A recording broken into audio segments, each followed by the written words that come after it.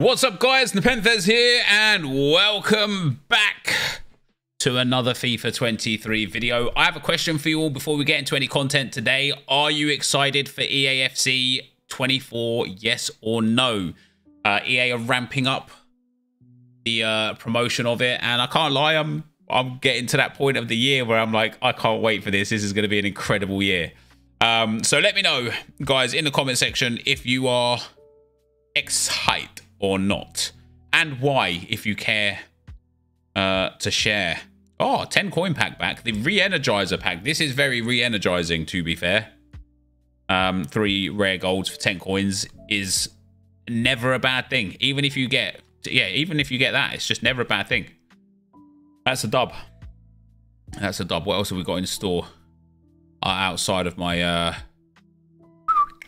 preview pack? One day I'll get a banger in a preview pack. That day is not today.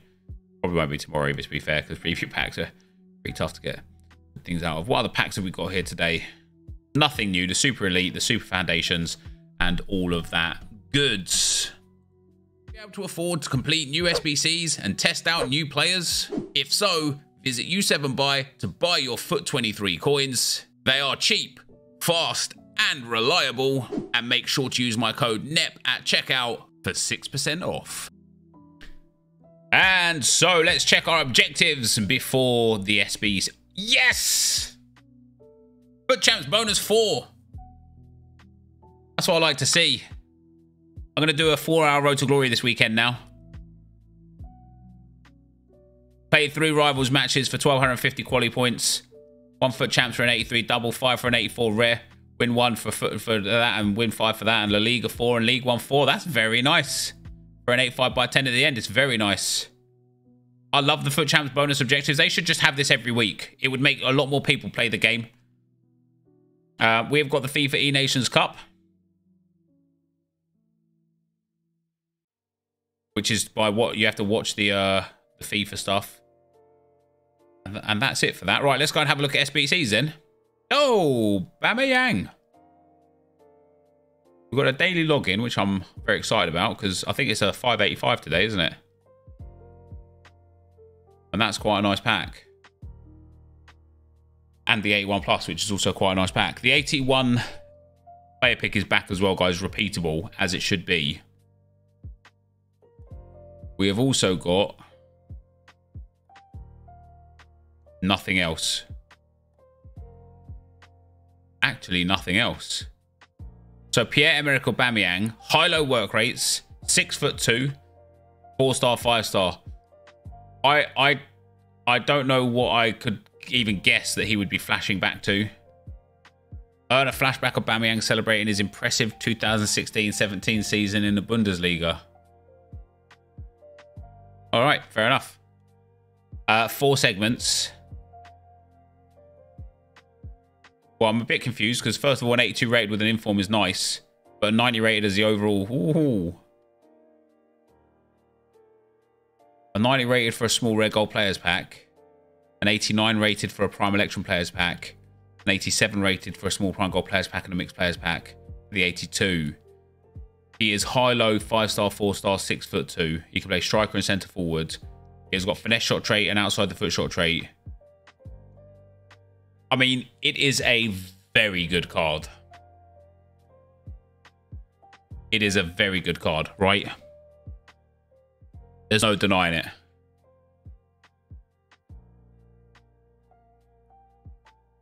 But is it a little bit too expensive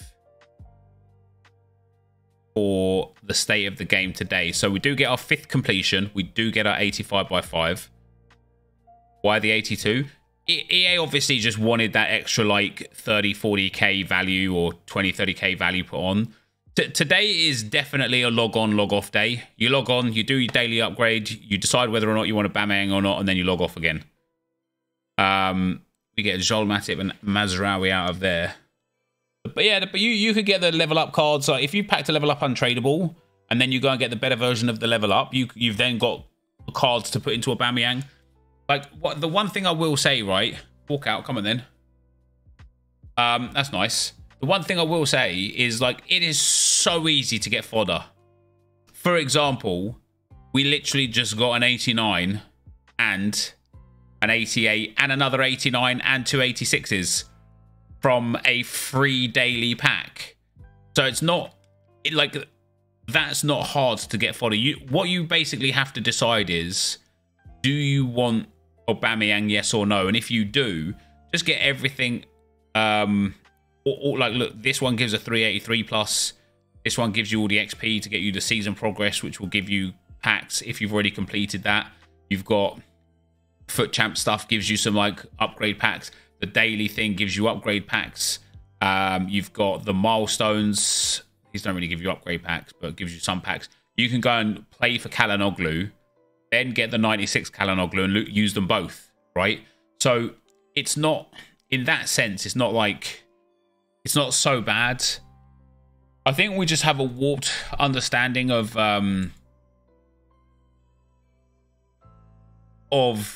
the squad ratings, purely because we're used to like having to like buy the players or whatever. But there is so many easy ways to get fodder these days. Just go and play champs, rivals, etc. I like this card a lot. He has got some good links. The level up Raheem Sterling, the season Thiago Silva, the end of an era and N'Golo Kante. If you can somehow manage to get this Enzo, that's another good link in there as well. But you probably, you know, that might be a bit of a stretch too far.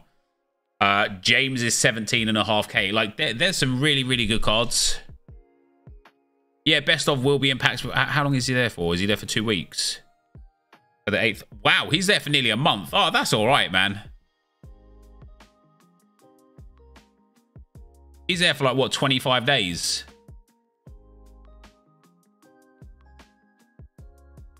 $27 days. That is plenty. Like, you will get loads of opportunities to put fodder into him. And with a Hawk Chem style, perfect pace, perfect shooting, other than volleys, very good physical, great dribbling, and nice passing. You could give him an engine to boost up that dribbling as well. You could give him a finisher, really. With that pace that he's already got, a finisher's like quite deadly, to be fair. Gives him great shooting, great dribbling, good pace. His physical's already nice. I like the aggression boost of Hawk, though.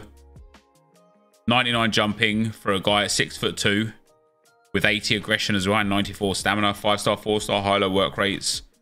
Like, I can't even pretend to suggest that this isn't just a good card. I'd be interested to compare him to Cavani, because obviously the 96 Cavani that you can get via the 94 Cavani has premium chemistry. The 96 Cavani is also 5-star, 4-star, has 5 less pace, 1 more dribbling, 2 more shooting, 1 more passing, 2 more physical. Quite similar, to be fair. Quite similar.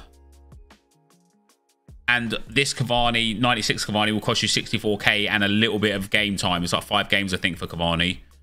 Whereas Aubameyang costs you 357k's worth of fodder. Let me know if you're going to do it down below. I don't know. I don't think it's badly priced. I think it's a very good card for a decent price. Like, it's expensive, but the card itself is just, it is genuinely just very good. Could even pop a Maestro on him. I like the 5-star, 4-star. I like the high-low work rates. I think it's a very good card. It's a shame he just hasn't got an Arsenal badge this time around, because I think one of his best cards ever was an Arsenal card, wasn't it? Yeah, that one right there.